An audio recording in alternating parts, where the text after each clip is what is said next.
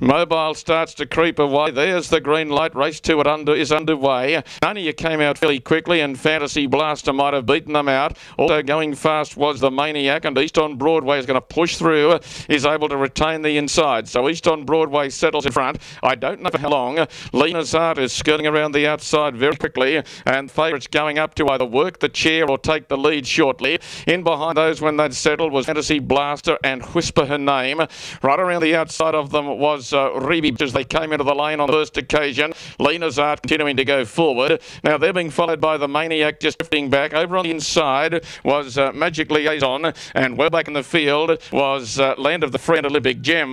At the judge with a lap to play, East on Broadway able to retain the inside. Leads out in 28 and 8, and East on Broadway by 2 metres. The favourite Lena's Art worked at the leaders with her. Marker line Whisper Her Name. 1 back for Nania, and they're being followed through by Fantasy Blaster. Its stablemate attacked the Maniac. Further back, Land of the Free. Reby, which was out wide, then dropped back, and well back right out of it there, Magic Liaison, and Well RB might have broken, and Olympic Gem might have broken gear.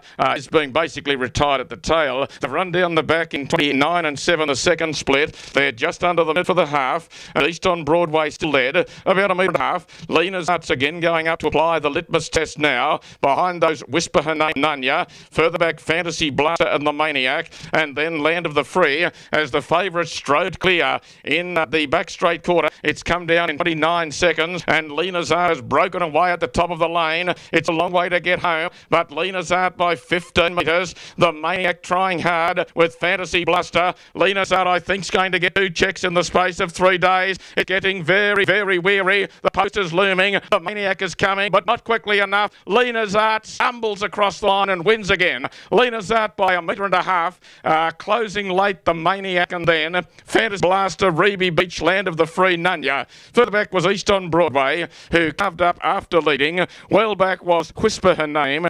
Now, Magic Liaison got into some sort of trouble in at about the 900, and back with it was Olympic Gem. They both finished the race, but they were well and truly tailed right off.